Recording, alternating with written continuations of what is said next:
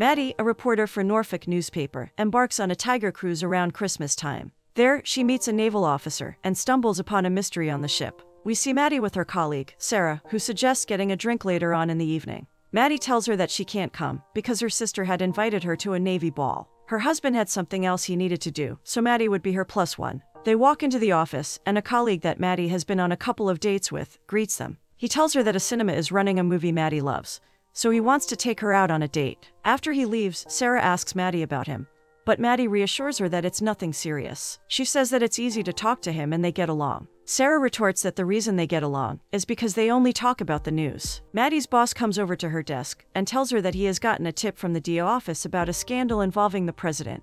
He asks her to write an article about it. Maddie confirms that she will get on it right away, but doesn't seem like she wants to do it. Sarah asks her what the problem is, and she confesses to her that she wants to write more positive news. Reminding people of the harsh reality every day is exhausting for her. Sarah laughs and says that someone's got to do it, and she couldn't think of anyone better for it than Maddie. The night of the ball comes, and we see Maddie walk in with her sister, Amelia. Maddie feels a bit uncomfortable with everyone being so stiff around her, but Amelia reassures her that even sailors can be fun. She tells Maddie that she will get the table, so Maddie goes for the drinks. She gets red wine, but the minute she turns around, she spills it on a woman wearing a white dress. The ladies' date takes Maddie's glasses off and sets them aside. Maddie starts apologizing, but the woman assures her that it is fine. She takes Maddie's shawl and goes to clean herself up in the bathroom. Maddie is left alone with the man, and he jokes that she should tell her date to bring her a drink next time. Despite not having a date, Maddie agrees and doesn't mention anything about it. The man's colleague greets him and jokingly calls him the Grinch. Maddie laughs and asks him if he's not a fan of Christmas. The man tells her that Christmas is overrated and leaves to find his date.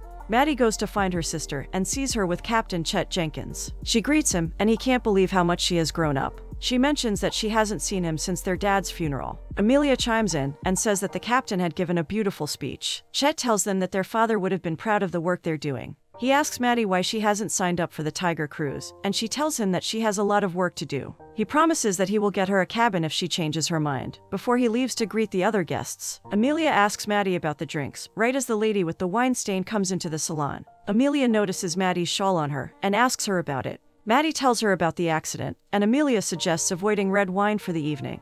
Later on in the night, Amelia gets a phone call and leaves Maddie by herself at the table. Maddie starts yawning, and the man she just met earlier comes to her table and asks if she's bored, handing her the shawl. Maddie asks about his date, and he says that she's okay. His date appears out of nowhere and tells the man that someone's asking for them, so they leave. The captain gets everyone's attention as he proposes a toast. He thanks everyone for coming, especially the loved ones of the sailors for their sacrifice and strength. The next morning, the sisters go to their favorite restaurant to have breakfast. The waitress, Sharon, greets them and sits them at their favorite table. They order their usual, and Maddie tells Amelia that she is very lucky. She's lucky that she has the job she wants. Amelia tells her that she could say the same for her. Maddie admits that she loves writing, but it isn't the same as it used to be. She asks her sister whether she remembers an article she had written in high school. The article about a baby being dropped off at the fire station. Amelia nods her head, and Maddie informs her that the kid is a straight-A student, and she participates in a lot of school activities. It is impressive how a firefighter saved the girl's life. Maddie loves those types of stories, and that's what she actually wants to write, rather than the ones she already writes. Amelia asks her if she had fun at the ball, and whether anyone caught her eye there. Maddie tells her that she doesn't want to go through the same things their mother did, and that a military husband isn't her cup of tea. She gets a text from her boss, and Amelia notices how distracted her sister is. She asks her to go on the cruise again, and, after some consideration, Maddie finally gives in. She goes to work and heads to her boss's office once she's there. She tells him that she wants to go on a cruise, and he assumes that it's work-related. She explains the whole thing to him and tells him that it's really important to her family. Her boss finally agrees and says that he will give the story to another colleague. Maddie thanks him and goes back to her desk. Sarah asks her why she's so happy, and Maddie tells her that she is going on a vacation. She goes home to pack, and while she's packing, she notices a picture of her father on her nightstand. She looks at the picture and reminds herself why she's going on the cruise. Maddie and her mom arrive at the ship, and Amelia greets them. The captain comes shortly and tells them he is glad the whole family has come. He calls his son, Billy Jenkins, over and praises him, saying to them that he is one of the best pilots. Maddie realizes that Billy is the man from the ball and tries to hide her face. Billy greets everyone and tells Maddie that he didn't know that Amelia was her sister. Captain chimes in and invites everyone to dinner that night. The sisters and their mom agree and go to their rooms to unpack. Amelia takes her family to see her aircraft. She has Daddy's Girl written on it. Her family loves it. Amelia says that she is lucky she got that nickname, because she didn't choose it, the other pilots did. Maddie turns around and sees Billy's aircraft. It has the word Grinch on it. Billy walks to his aircraft and greets the family, before telling them that he will see them at dinner. Dinner time comes, and we see the whole family together. Maddie appreciates the decorations, and Captain Chet tells her that the senior chief is in charge of all things Christmas. Billy walks in with his date and says that decorations are unnecessary, because the ship is for combat. Chet laughs and tells everyone that's the reason they call Billy the Grinch. Billy introduces Charlotte to everyone, and she shares that she is a romance writer. She travels the world and discovers different love stories to write about. Captain Chet reveals that he met his wife on a Tiger cruise trip. He calls it a unique love story, but Billy says that it's one without a happy ending. As the night goes on, the stories continue. Chet tells the sisters interesting stories about their father, and all the presents he used to buy them. A pilot named Don comes in and apologizes for being late. Chet introduces him to everyone and reveals that Charlotte is Don's sister. Maddie gets confused and asks Billy and Charlotte whether they're together. Charlotte says that they're not, and she considers him more of a brother. Don and Charlotte leave as they have to call their mom. Amelia has to work the night shift, and her mother wants to watch. Amelia asks Maddie if she wants to join, but she says that she will go to bed because she's tired. Everyone leaves, and Chet suggests that Billy should walk Maddie to her room. Billy agrees, and they go out. On their way there, Billy tells Maddie that he can't believe that she had thought Charlotte was his girlfriend. He confesses that his father is pressuring him into marrying someone, or else he will be alone forever. Maddie says that her sister wants her to marry a military man, but that will never happen. Maddie doesn't want that life. Maddie thinks that it's amazing that his father met his mother on a cruise trip, and asks whether that happens often. Billy says that he had come on the ship to do his job and serve the country, not to find love. She asks him about what he said at the dinner, and he shrugs it off, saying that it isn't anything important. They get to her room, and Maddie thanks him for helping her. Maddie emails Sarah that she has an amazing story idea. Sarah writes back and says that she wants to hear everything about it. Maddie goes to Chet the next morning and asks him about his love story. He tells her that he had divorced his wife a couple of years ago, but he understands that a military life is difficult to handle. He does admit that some couples figure it out. Maddie asks him if he knows someone she can interview. He says that he will ask around, but she can go to the archives room to find out more about the history of the ship. Maddie says that she would love to get a look. Chet tells her that he will get Billy to help her out. They go to Billy, and Chet asks him. Billy declines because he is too busy with work. Chet demands that he clears out his schedule and helps Maddie out. Billy has no other choice. Maddie and Billy go to the archive and check out the old boxes. Maddie opens a box and sees different photographs of the events that took place on the ship. She is fascinated by them, and Billy asks her why she hasn't been on the cruise before. She says that she didn't want to miss out on her usual Christmas celebrations, because she thinks Christmas is the best holiday ever. Maddie pulls out an old journal from 1965. It used to belong to someone named Sam, who used to be a pilot. She reads the journal, and it says that the pilot had returned from Vietnam just in time for the Tiger cruise. He is happy because he can bring his family with him and share with them what he does for the country. He writes about a woman he had seen on the ship before and calls her the most beautiful woman ever. He had helped her with her bags, and she told him her name, which was Dorothy. Maddie asks if she can borrow the journal, and Billy tells her she can take anything she wants. Billy pulls out an old box, and when he opens it, he discovers a Santa suit. Maddie suggests that he should dress up as Santa, but Billy refuses. He says that he knows that his father is trying to make him like Christmas by making him help Maddie, but it won't work. Maddie calls her boss, Bailey, and suggests a story on love and war. She says that a lot of soldiers had come to the ship and found their soulmate here. She says that she can find a love story for the ages that can make it in the Christmas edition paper. Bailey says he isn't sure about it, as romance isn't her lane. Maddie asks him whether he can look into something for her. Bailey tells her that he will look at it, but only if she finds something interesting. Maddie and her mom go to watch Amelia as she flies her aircraft. Amelia fires her engine, and Maddie and her mom can't help but squeal in excitement.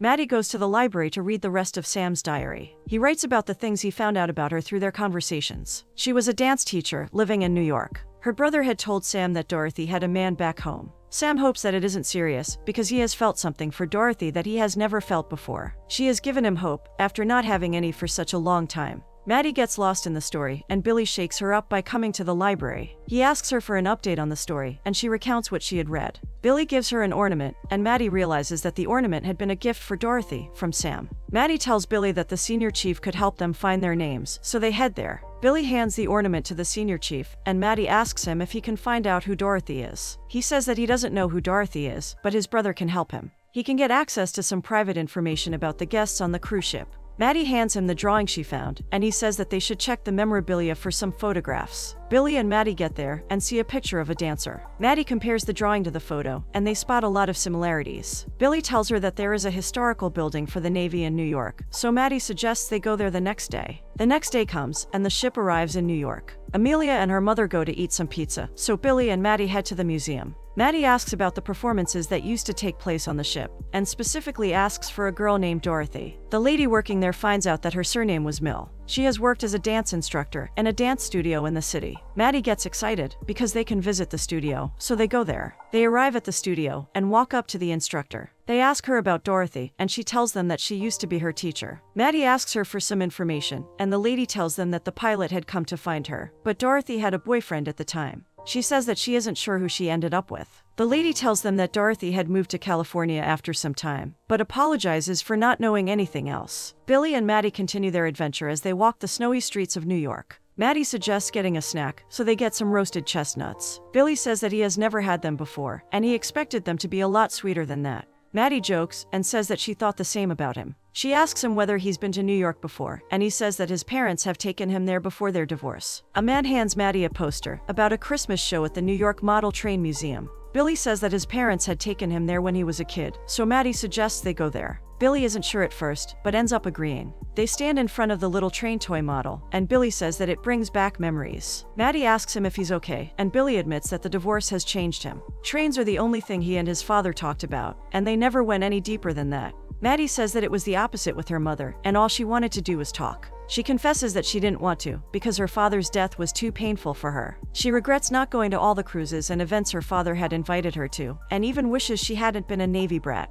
Billy tells her not to beat herself up about it. He understands that the Navy life is hard. He tells the story of when his father bought him a red train, and says that he had played with it everywhere, until the wheels had fallen off. He admits that he had lost it, but that train is still one of the best memories from his childhood. Before they continue their tour, Maddie goes to grab some hot chocolate for the both of them. A child plays around with the plane toy and pretends that he is a pilot. Billy overhears him and pretends that he is on the call with him. The kid smiles, and his father admits that he had brought him for the trains, but he is obsessed with flying. Maddie joins the conversation and tells them that Billy is a fighter pilot in the Navy. The kid gets excited when Billy hands him a small badge of an airplane. Maddie admits that Billy is good with the kids, but what's even more shocking to her is that Billy has said Merry Christmas to someone. Maddie suggests they go eat something, because she knows just the place that will change his view on Christmas. They have a milkshake at the restaurant and order 2 burgers. Maddie admits that she feels carefree, and it isn't often that she does feel like that. Billy tells her that he always feels like that when he's flying, but the landing is what stresses him out. He insists that he isn't scared of anything, but Maddie thinks that he's scared of Christmas. She assumes that his parents had split before Christmas, and Billy admits that his Christmases haven't been the same since. Billy thanks Maddie for an amazing day and confesses that he hasn't had a good time in a while. She receives a text from her mother asking her why they aren't at the ship. They leave the restaurant in a hurry and catch a taxi. They get stuck in traffic, and Billy suggests they run as he gets out of the taxi. They run for 15 blocks and make it just in time before the ship leaves. They catch their breath once they're in, and Billy thanks Maddie for the amazing time they spent together. Maddie calls Sarah the next morning and asks her to find some more information about the love story. Sarah tells her that Dorothy had moved to San Diego in 1966, but she can't find any information after that. Maddie thanks her and asks for the call to be transferred to Bailey. He asks her about the story, and she tells him all about it, but admits that she can't find out how it ended. He tells her that he needs the story, as his previous one got dropped. Maddie is in shock, but promises to finish the story just in time for Christmas. Maddie goes to the senior chief and asks him if he found any information on Sam.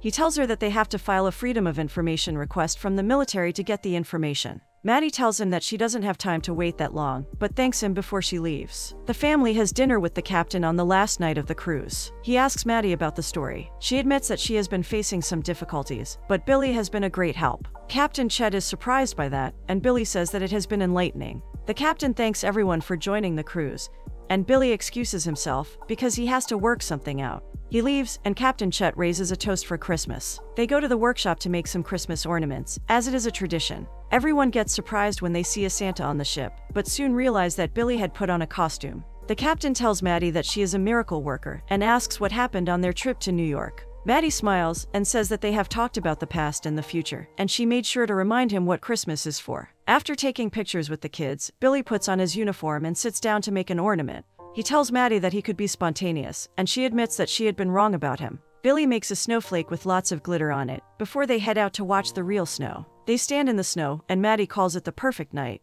Billy agrees as he leans in and kisses her. Maddie pulls away after they kiss and says that it isn't a good idea. She thinks he's great, but she can't live the military life. The next morning comes, and everyone is ready to leave. The captain tells Maddie that he wants to see the article in the papers by Christmas, and she says she'll work on it. Senior Chief comes running to Maddie and tells her that he had found more information. The name of the man is Sam William, and he had gone back to Vietnam in 1967. There isn't any other information about him after that, because no remains of him were found after the fire. Billy joins the conversation and listens carefully. The senior chief leaves, and Maddie thanks Billy before tightly hugging him. He thanks her as well, and they say their goodbyes to each other. Billy and his father are seen enjoying an evening at home. Chet asks him about his day in New York, and Billy tells him about the art museum, and admits that it had brought a lot of good and bad memories back. He tells his father that they haven't talked about his leaving, and he wants to understand why he did it. Chet apologizes and says that he regrets it every day, but it seemed easier for him to do as such. He admits that he has failed everyone in one way or another, but he wants Billy to know how much he misses him.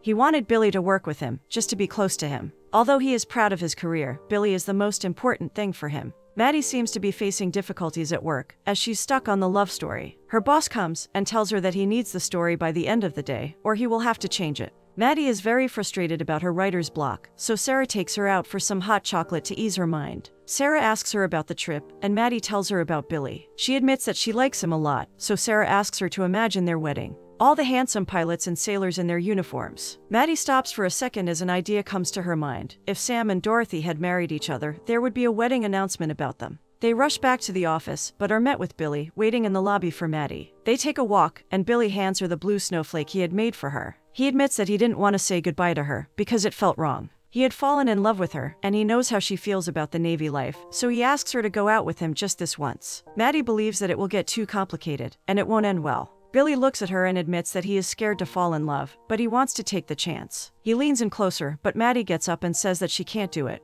He makes her doubt her decision for a bit, but she runs with the excuse that she has to go back to work. Maddie finds a wedding picture of the couple and finds out that they got married on Christmas Day. She sees an address and decides to call the landlord of the building. He tells her that the couple had moved out a couple of years ago and can't give her information unless she's a family member. Maddie looks closer at a photo of them and sees the couple posing in front of a diner she had been going to since she was a little girl. The diner, Picasso's. She rushes to the diner and sees Sharon. She asks her about Sam, and Sharon tells her that he used to be the diner's owner, but he sold it 25 years ago. Sharon says that she doesn't know where he is, but he has a daughter that lives in Virginia Beach by the name of Lily. Maddie calls Lily later on in the night, and they settle on meeting the next day. Maddie gets excited and tells her family about it, and they all celebrate. The next morning comes, and Maddie goes to meet Lily. She sees the old couple, and a weight lifts off her shoulders. She sits down and asks them whether she can record it, and they agree. Maddie asks Sam how he found Dorothy after the Tiger cruise, and he says that her brother had told him where the studio is, so he drove 7 hours to find her. Dorothy says that she felt something special about Sam, so she ended the relationship with her boyfriend at the time. After a couple of dates, she knew that he was the one for her. They got engaged shortly after and were going to wait to get married until he finished his service, but he got drafted to Vietnam. Dorothy had agreed to wait for him, but didn't know that it would take so long. Sam says that his plane had crashed, and he had to work there until the war was over. Dorothy says that she thought he had died after the war, but when they told her that he was alive, she fell to her knees. She calls it the greatest thing that has ever happened to her. Maddie asks how she had the strength to wait for him, and Dorothy says that she had prayed every day for her love. Maddie asks Sam how he opened the diner, and he says that he had a passion for sketching when he was younger, but there was no money from it at the time, so he opened a diner. Maddie asks Dorothy how she had been okay with living the Navy life. Dorothy smiles and says that it has been the easiest decision of her life. Although it is uncertain, she knew that she had her Samuel. Maddie says she has brought something for them, as she hands them the star Sam had made for Dorothy. Sam can't believe it, and asks Maddie to thank the pilot that had found it.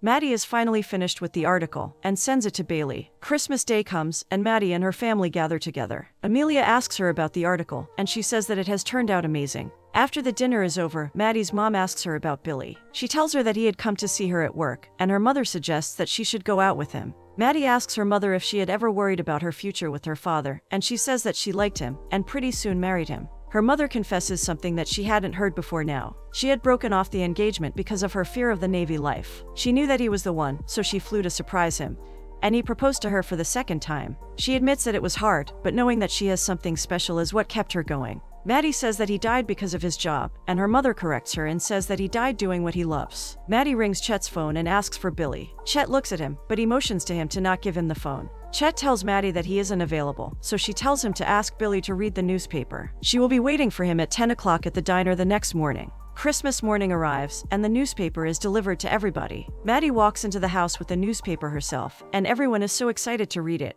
Chet reads the morning paper as well, and hands it to Billy, so he sits down and reads it. In the article, Maddie admits that she had disliked the Navy because it took her father away from her. Being on the cruise ship and discovering the couple's love story has made her change the way she views family and the military. Maddie's mother congratulates her and says that she is proud of her. Maddie smiles, but gets interrupted by a phone call. It's her boss, and he congratulates her as well. Maddie tells him that she has been thinking about her career, and she wants to work on military news more. Billy tells her that they will talk after the holidays, and that they should be able to arrange it. Billy finishes the paper and goes to his father. Chet asks him about his love story and encourages him to go get her. Maddie has her morning coffee on the patio of the diner with her family, but can't help but worry whether Billy's going to show up or not. Right as they're about to leave, Billy appears. He says that he knew that there was something special ever since he laid his eyes on her at the ball. Maddie laughs about the wine accident and tells him that she hasn't met anyone like him before. She calls him spontaneous, serious but fun, and handsome. He smiles and she tells him that she has something for him.